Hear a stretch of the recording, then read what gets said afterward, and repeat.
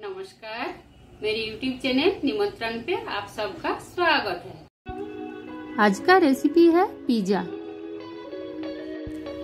Domino's जैसा tasty pizza घर पे कैसे बनाते हैं वो बना के दिखाती हूँ। तो चलिए, डोमिनोज जैसा वेज पिज्जा बनाने के लिए मैंने सबसे पहले एक बर्तन में गुनगुना गर्म पानी हाफ कप ले लिया। इसमें 1 चम्मच शक्कर डाल के मिला देती हूँ।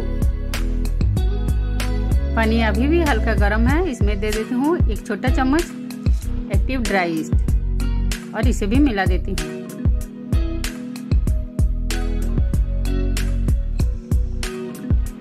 ईस्ट को मिलाने के बाद 5 मिनट वेट करती हूँ। देखिए ईस्ट एक्टिव हो रहा है। अच्छी से एक्टिव होने के बाद बाकी का सामग्री मिलाऊंगी। ईस्ट अगर पुराना है तो एक्टिव नहीं होगा, तो ध्यान रखना है इसी बात का। अब इसमें मिला देती हूँ 1 कटोरी मैदा। ये मैदा लगभग 150 ग्राम है। इसमें दे देती हूँ आधा चम्मच नमक और 2 चम्मच मिल्क पाउडर। सब कुछ अच्छी से मिला के एक सॉफ्ट डो बना लूंगी। इसे ऐसा सॉफ्ट डो बनाने का है। थोड़ा थोड़ा तेल देते हुए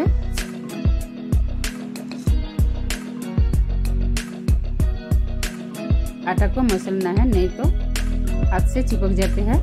बहुत सॉफ्ट है तो तेल तो देना ही पड़ता है, और तेल देने से पिज्जा बेस भी अच्छा लगता है। इस डो को अब चकला में ले लेती हूँ और अच्छी से मसल लेती हूँ। ऐसे स्ट्रेच करके और फोल्ड करके 5 मिनट तक इसे मसलना है।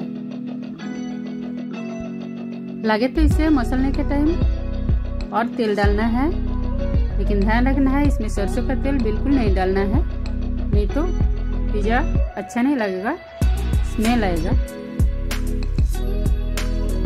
कोई भी रिफाइंड तेल डाल सकते हैं।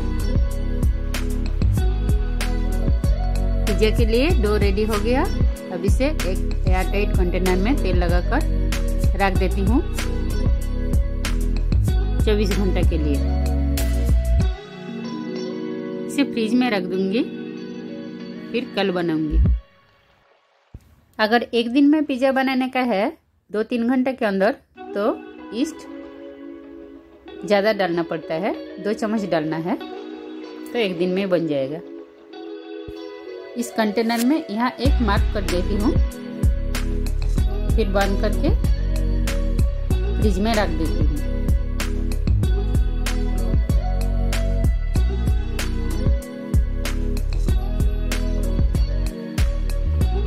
चौबीस घंटा हो गया, मार्क यहाँ था, डब्बा तो भर गया। खोल देती हूँ, इसका हवा निकाल देती हूँ, फिर इसे सूखा मैदा डाल के चकला पर और थोड़ा सा मसल लेती हूँ।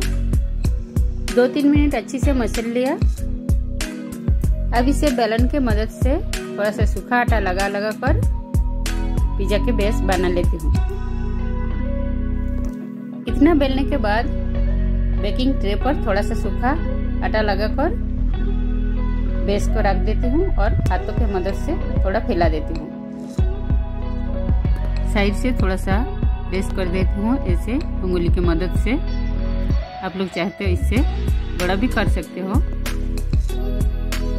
और थोड़ा पतला भी कर सकते हो, लेकिन मैंने मीडियम रखा है और फोक के मदद से इसे छेद कर देती हूँ, नहीं तो बहुत ज़्यादा ही फूल जाएगा। ऐसे भी पिज्जा तो फूल जाते हैं थोड़ा थोड़ा।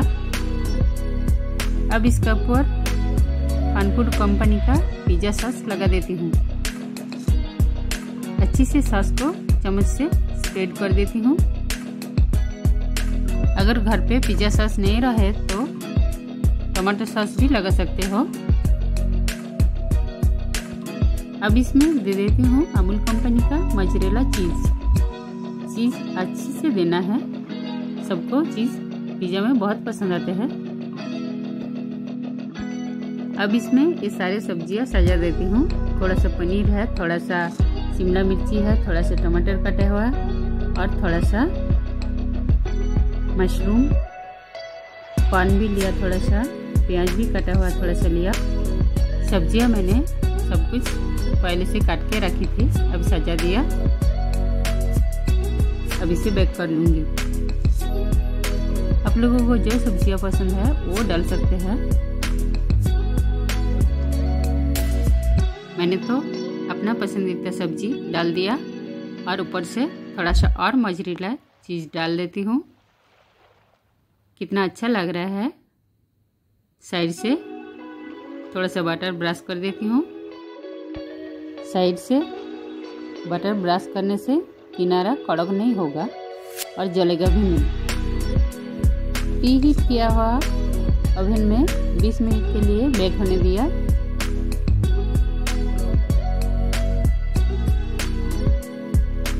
बीस मिनट हो गया, पिज़्ज़ा बनकर तैयार हो गया। अब इसे निकाल लेती हूँ। ये बहुत गर्म है तो ग्लव्स पहन के निकालना है। देखिए कितना अच्छे से बनकर तैयार है। अब काट के भी दिखा देती हूँ। एकदम डोमिनोज जैसा परफेक्ट पिज़्ज़ा घर पे बना लिया। थोड़ा सा ओरिगानो दे देती हूँ। एक डोमिनोज का एक चिली फ्लेक्स की पैकेट बचा हुआ था, उसे भी डाल देती हूँ।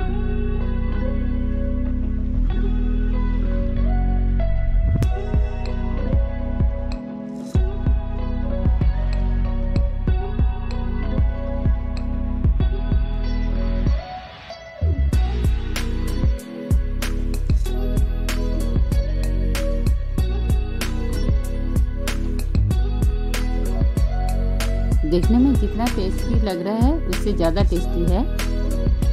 आप लोग घर पे बनाइए, खाइए और सबको खिलाइए। मेरी रेसिपी पसंद आए तो लाइक शेयर कमेंट करना ना भूलिए। और अगला रेसिपी पाने के लिए जो लोग अभी तक सब्सक्राइब किया नहीं, सब्सक्राइब कर लीजिए प्लीज़। देखिए एकदम परफेक्ट चीज़ी पिज़्ज़ा है। तो देर किस बात की, आप लोग भी ऐसी टेस्टी पिज़्ज़ा बनाकर आनंद लीजिए। और इतना टाइम मुझे देने के लिए थैंक यू।